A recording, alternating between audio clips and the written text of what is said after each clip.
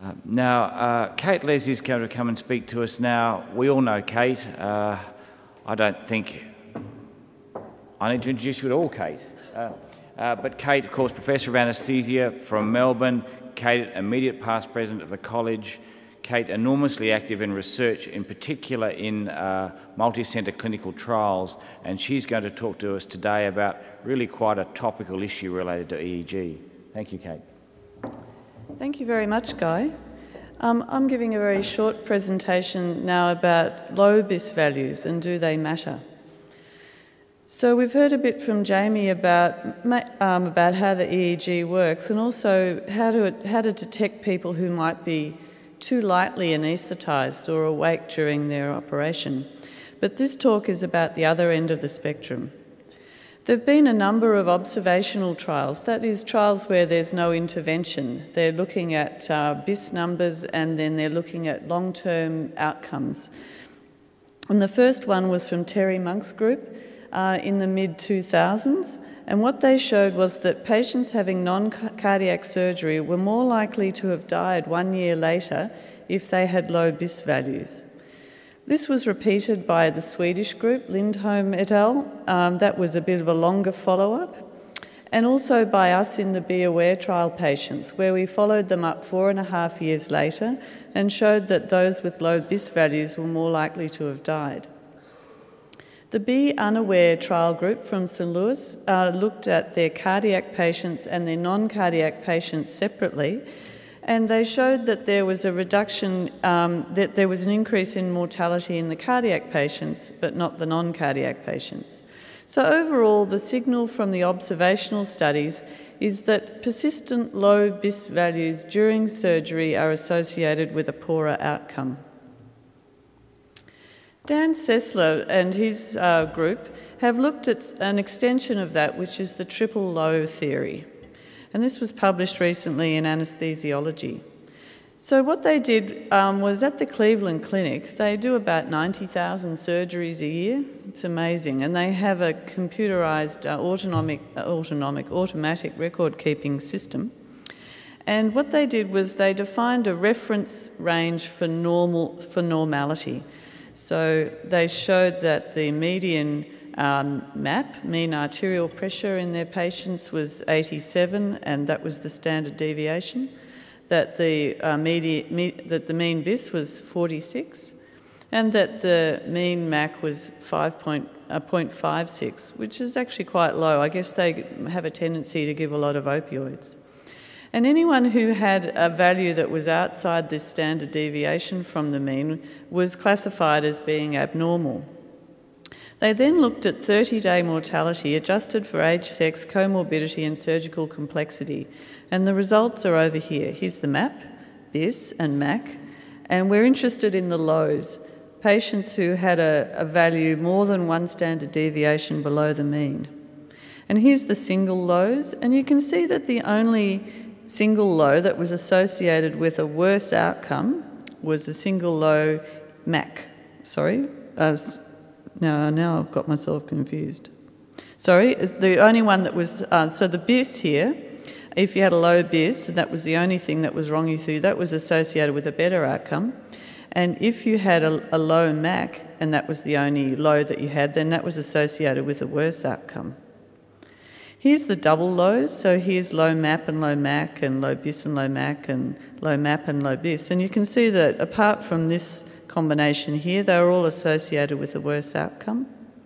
And then a triple low was associated with a relative risk of 4.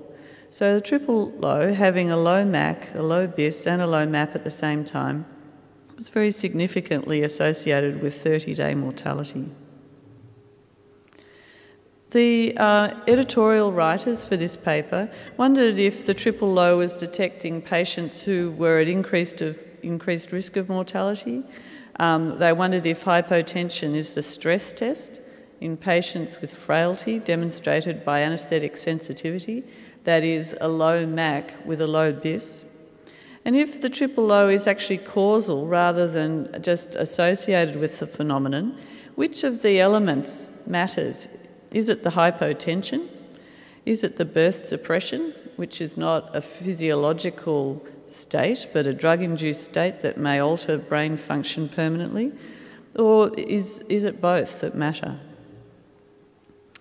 Tim Short and I wrote an opinion piece about this in Anaesthesia and Analgesia and proposed the following model. And it all relates to this relative anaesthetic overdose. And the amount of drug that will cause an overdose in a patient is an individual thing. That's why we've used the word relative. And also it's different in different people at different times. So if someone is over-anaesthetised, that may result in organ toxicity, brain, heart, kidney, and it may result in organ hypoperfusion. Organ hypoperfusion can cause organ toxicity and probably vice versa. And all of these things can result in a low BIS. If you give too much anaesthetic, if the brain is hypoperfused, or if it's being subject to a toxic stimulus. And all of these things definitely lead to death. Whether low BIS leads to death as an independent factor or whether it leads to death because of its relationship with the other two factors is currently not known. But we think that this is highly likely to be just an epiphenomenon in this model. So what we're doing to sort this out is a study which we've named the BALANCE study. We're planning to randomise 6,600 patients who are elderly and at risk of mortality to a volatile-based anaesthetic, general anaesthetic, lasting more than 2 hours, with an intervention of either lowish BIS or normal BIS. And the primary outcome variable is 1-year mortality. We've done a pilot study in 7 centres in New Zealand, Australia and Hong Kong. And here's some of the results. Here's the low BIS group and the normal BIS group. And you can see the patients are relatively elderly, that the surgery's lasting just over 2 hours. You can see that we achieved separation between the two groups, and this is crucial to the success of this trial. It's relatively easy to anaesthetise people in this range. It's much more difficult to anaesthetise people in this range because, as Jamie mentioned, every time the surgeon does something to the patient, the BIS tends to shoot up. So you're standing there with your hand on the Sevo vaporiser trying to get it right in this group. It's quite a challenge. It's good fun. You can see that this strategy results in less anaesthetic being given to the patients in the light group. In this study, we asked the anaesthetist to defend a particular blood pressure that they thought represented adequate perfusion, and they were successful in doing that. And the slide's gone a bit funny, but this is a tantalising result. There were more complications in the deep group than the light group. Now, this is highly likely to be due to chance alone, given the very small numbers of patients in the group. And here's the BIS data, and you can see that these are the deep patients and these are the light patients. So we seem to be underachieving the goal somewhat in the light group, and we'll have to work on that in the study.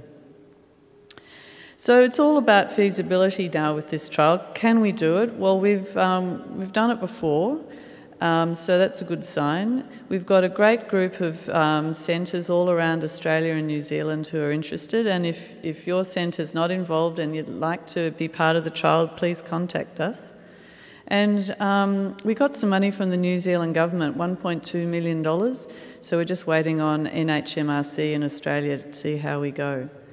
So I've talked about this model, and I've talked about our trial, which is called Balanced. So in summary, there's a consistent signal from observational studies that low BIS values are associated with an increased risk of death. And there's obviously a complex interplay that we need to sort out. So in the interim, avoid hypotension and excessively deep anaesthesia and join our study. Thank you.